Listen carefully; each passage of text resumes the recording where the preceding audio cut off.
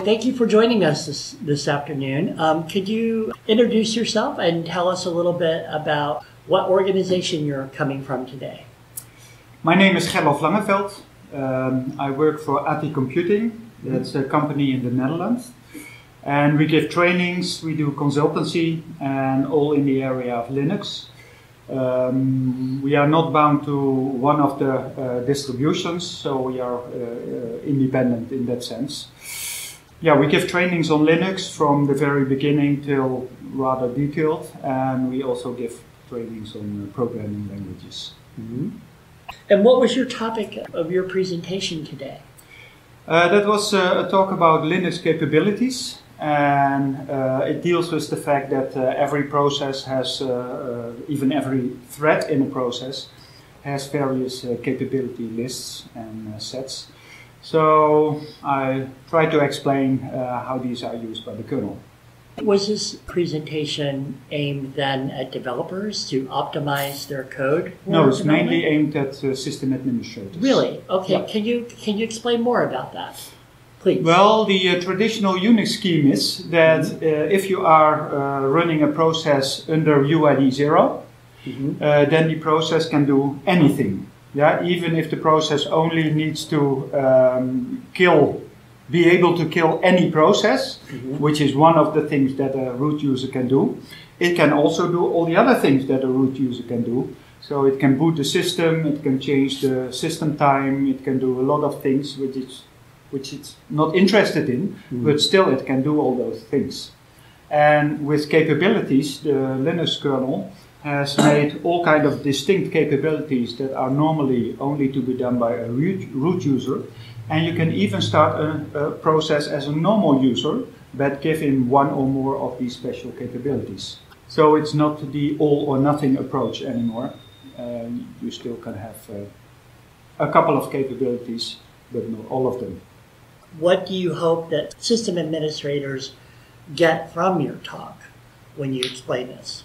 That they don't use the setuid bit anymore for executables that are owned by root, because by that you take care that such a process is started under UID 0 and gets all the privileges that there are, even if it only needs one or two privileges. So instead you can use the setcap command, and with the setcap command you can give an executable only certain privileges that are given to the user that runs the executable. Instead of all privileges.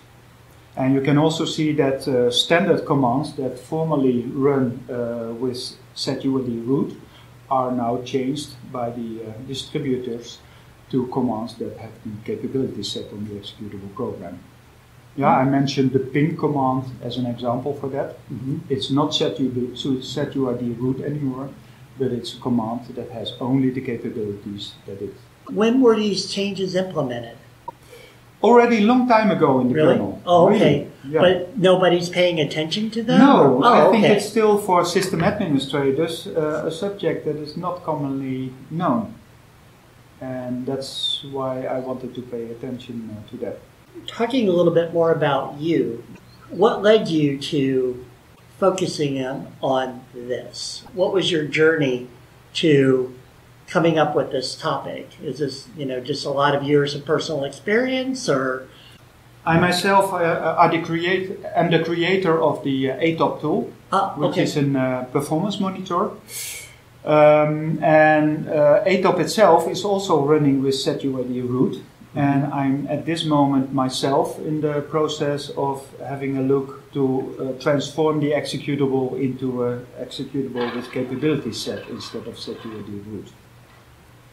Yeah, because the ATOP tool also needs all kinds of special privileges. It needs to switch on process accounting. It needs to access certain files that are only allowed if you have that specific capability. So that's why I'm in the process myself to learn about Linux capabilities. Could this be compatible with like a rule-based set like you find in SE Linux?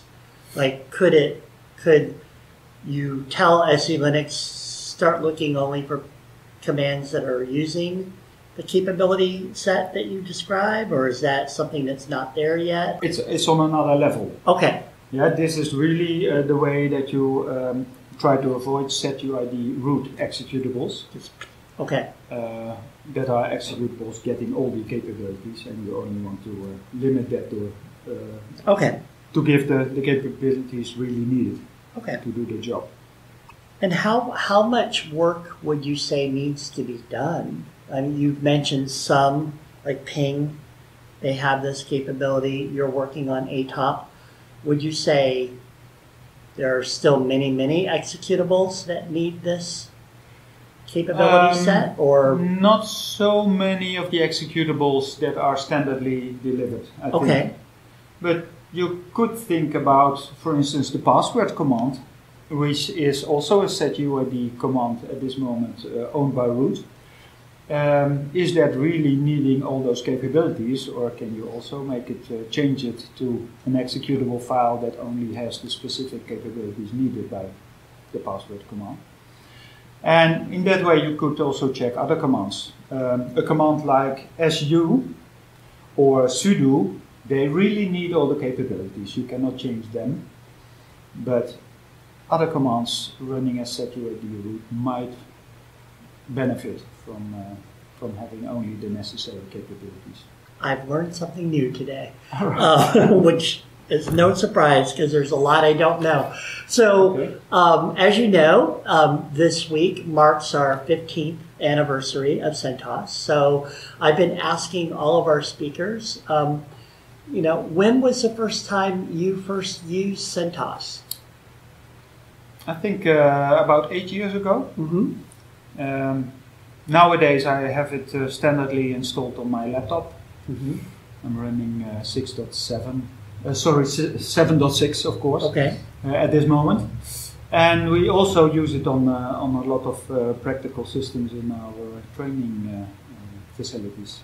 But as you said earlier, you're not really tied to any one distribution. You're working with all of them. Well, or many of them. Right, but we have to choose one to do our labs on, and that's CentOS. Okay. Yeah. Excellent. So. All right. Well, I thank you very much for talking to us today. I appreciate you coming in and speaking. Thank you. Thank you.